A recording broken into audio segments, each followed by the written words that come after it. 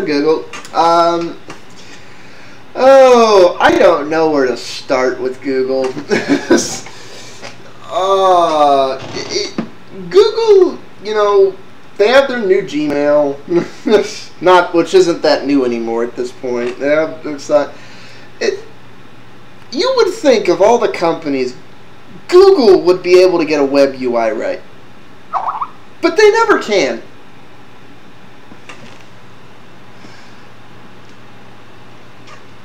You're already in there. I'm not seeing them. Alright, here. Let me take you out and add you back. There, you're added back. Okay.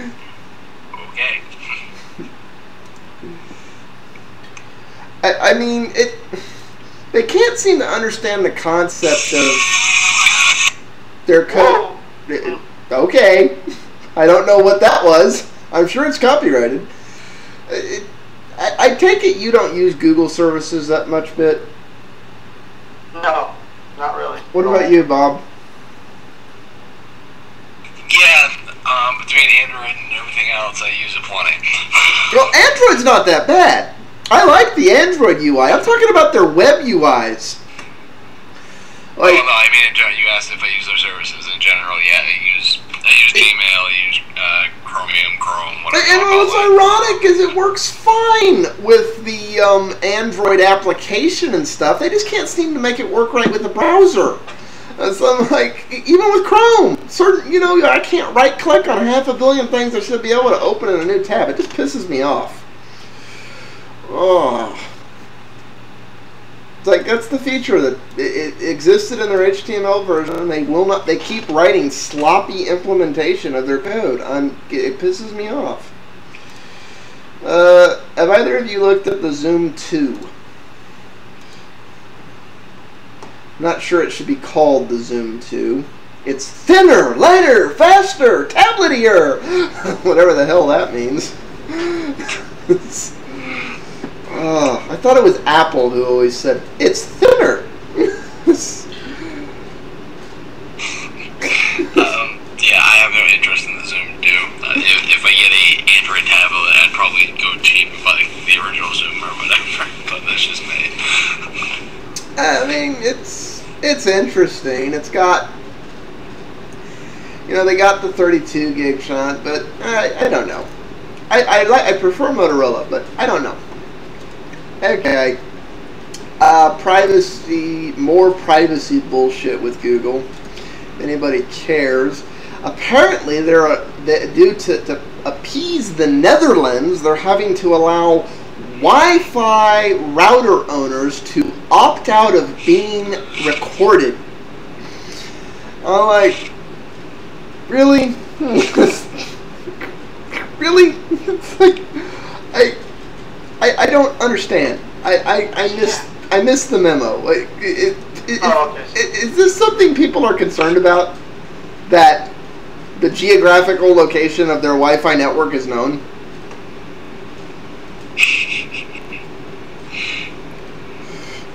I mean, doesn't your IP address pretty much unless you're using like forwarding or stuff, pretty much give that away? And if you're using forwarding or, exit things, it's not going to report your network anyways.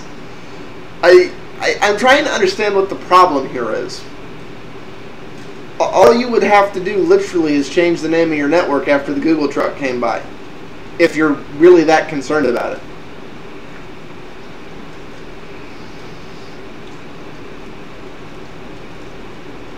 Either one of you care? Is that a question? No, not really. I mean, it's...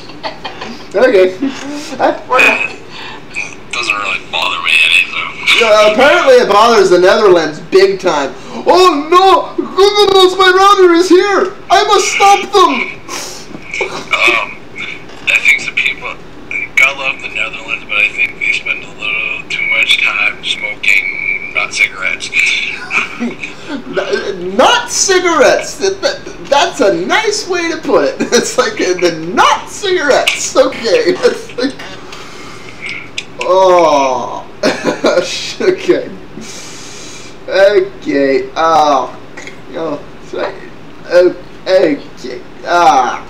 Alright, moving on to the Microsoftian. Marcel, you largely use OS X, so you don't mess with IE. Dark, you largely use what? Depends on my OS. Okay, so you might mess with IE. Yeah, if I can find it when it's not buried from me hiding it on my Windows system.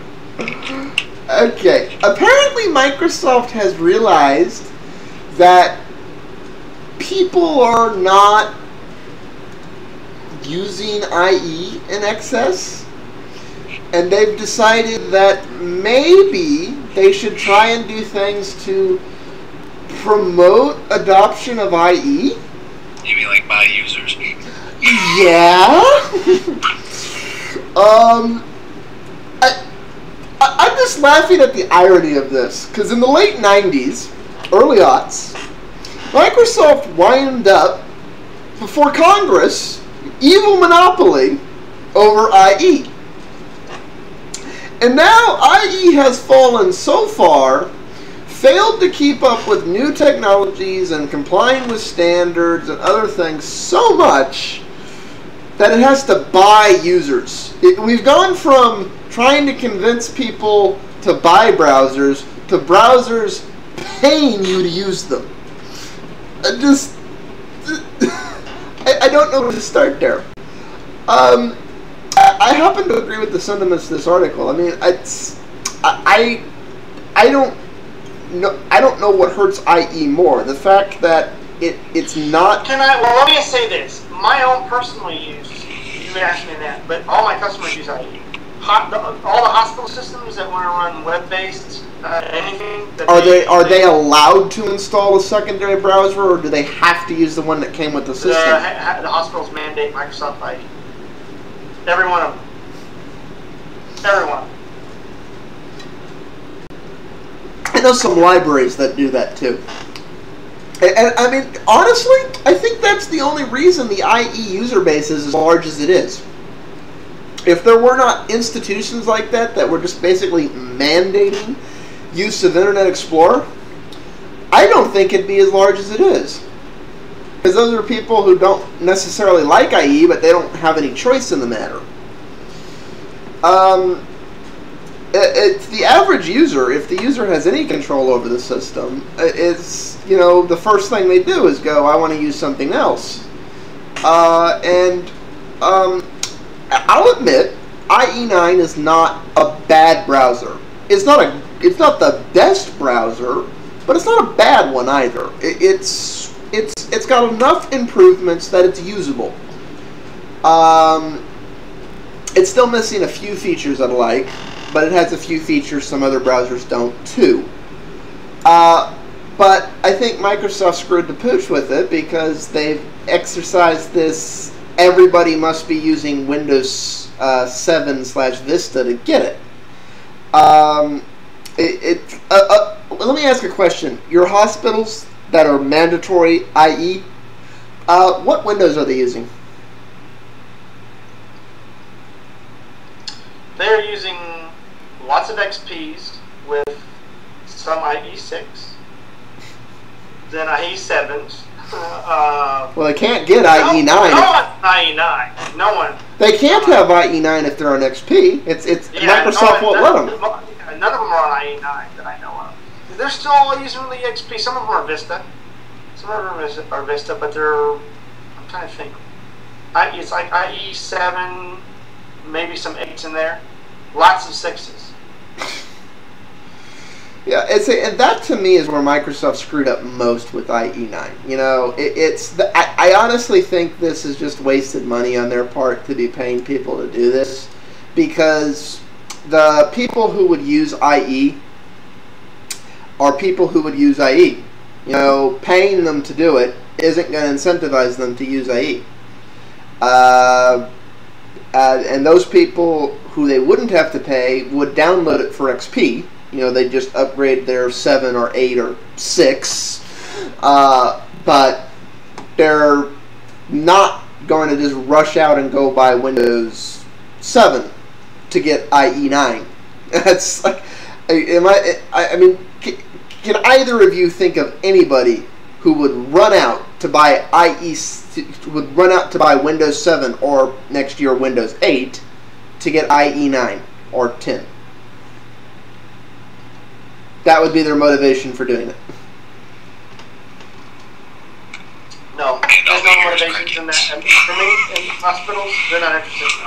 It's their main software for managing the patients and systems, and if that doesn't, if there is any type of hiccup in upgrading that, or if the provider is not even willing to upgrade them to the Windows 7, it's not happening.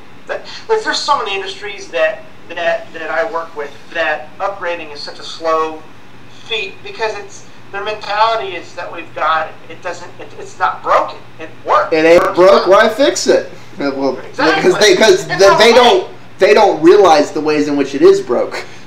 Well, but it doesn't need to. That's a theoretical thing.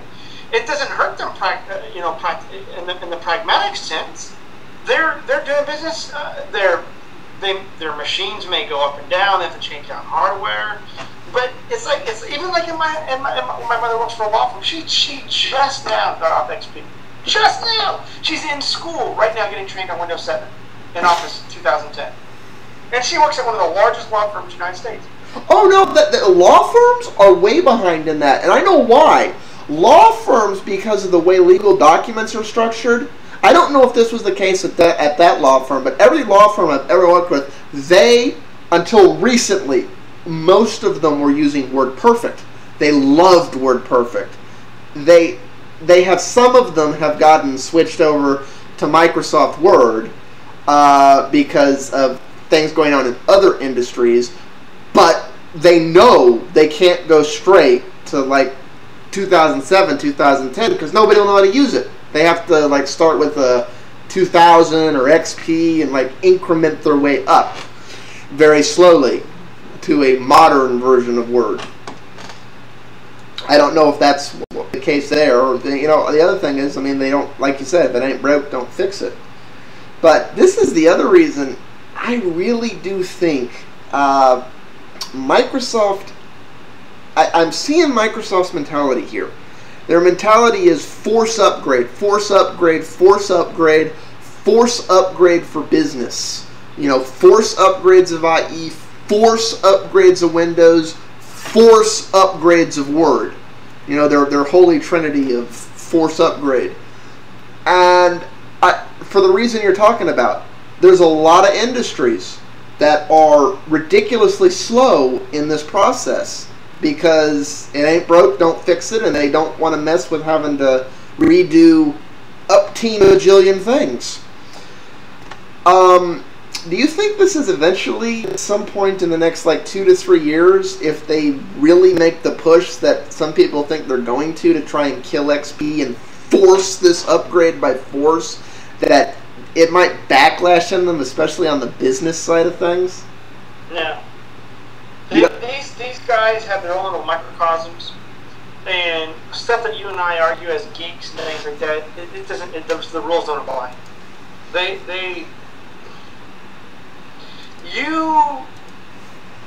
When you go and work for companies like this, you just go in there with your goal of satisfying the customer. It's not, if you're going in a mentality that you're going to educate them and try to do better, the amount of job and workload that you're assuming to take on is so massively enormous that, because you would have to then replace all systems, all software, and make all other third-party dependent softwares comply, and that's just not going to happen. So they sit there, and which is fine. I came to terms with that. It's kind of like the antithesis of the Apple mentality, is it not? It's predominantly why Microsoft maintains such a large user base across many versions. They got so rooted into business, but that's it. Business is not as flexible as a consumer is, because businesses have a whole lot more to lose than we do. Well, but that's what I mean. I'm getting the impression that Microsoft is intending in the near future to force business to make that upgrade. They can't. That's what I'm saying. I can't. I agree with you. They can't. If they try, the Microsoft platform as a whole will collapse because it's. I hope you're right, because otherwise that's going to be one hell of a what the fuck. Yeah, it was. How should I briefly had stated in my last video. Windows 8 looks to be like a consumer-grade operating system with all of its tiles and things and all that other stuff. You really do think they're going to have like a pro/business server line that's nothing like Windows 8? That's like different. Hello? What? Say it again? You broke up. Oh, I said you really do think they're going to have like they're going to be a forking? They're going to have like another version of Windows? The UI is too devastating for workstation use. Are you going to tell me honestly that the Windows 8 UI is for workstation for work? I think Microsoft thinks it is. I know it isn't. I don't know one of my customers. I don't know, like you say, hospitals, anyone who's entrenched in the classic Windows for Business that would touch Windows 8 if that's what they do. They'll take one look at that and go, ha! And they won't even look at it. And that is, like you say, Microsoft's bread and butter right there. But I don't think Microsoft realizes that. I think they honestly think that this is something business users will love. Because business users are all going to go get their slates. Yeah. Well, Microsoft, I think. Okay, what was it? They basically had said that they dropped legacy for XP, and then they extended it like for a certain amount of groups, right? Has that extension expired yet? It's going to expire completely and without reserve in 2014. That's still a ways away. Yeah. Well, my mom's law firm is upgrading to Windows 7. I don't know about these hospitals. Hospitals are just not flexible, man. I know. Some of them might have to downgrade to 2000 if that push is put in, which will be really interesting. It's going to be interesting. I hope you're right, because the amount of unrest that's going to cause in the industry as a whole is just going to be, oh dear Lord. When I'm hearing Microsoft get up and make all these press announcements about, I'm like, you guys are serious. It's Windows 8 is Windows 8. This is Windows 8 for everybody. You're serious. And I'm like, you guys are nuts. Because that effectively makes all of those places dead end. They can't ever upgrade. Yeah. Ooh, okay. Speaking of Windows 8, I happen to agree with this, but depending how Microsoft implements it, it'll be interesting. They're basically going to make for Windows 8 the security updates, as they say, less painful. Basically, it's going to just, by default, automatically update, and there'll be no pop-ups, no notifications, no nothing. It'll basically just update it. And it'll either update flawlessly, or you'll be unlucky enough to get one of those updates that wasn't vetted as well as it should have been, that breaks everything. But you won't know the system updated, and that's what's causing it. I have mixed feelings about that. Assuming all the updates were purely vetted against all things, which is impossible, I'd be all for that. System should always be updated security-wise. But I don't know. I've seen times where the update is what breaks stuff for a minor bug that wasn't even a vulnerability on the particular system that was updated. So I don't know.